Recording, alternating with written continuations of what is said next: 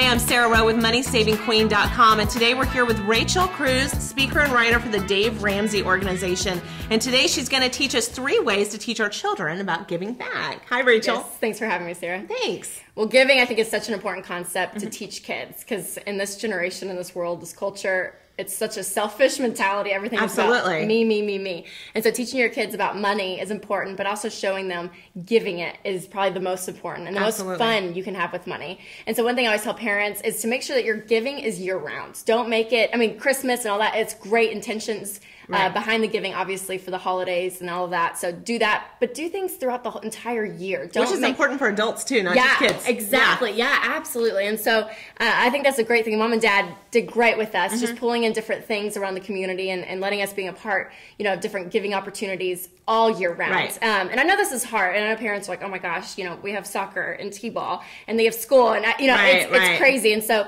you know, it doesn't have to be this crazy big project or anything, but just little ways you can find to show your kids how to give, and let them be a part of your giving. I think that sounds amazing. And again, something we also want adults to learn as well, year-round giving. So if you want more information, please visit DaveRamsey.com, and you can also follow Rachel Cruze on Twitter. And of course, for more ways to give, make sure you check out MoneySavingQueen.com.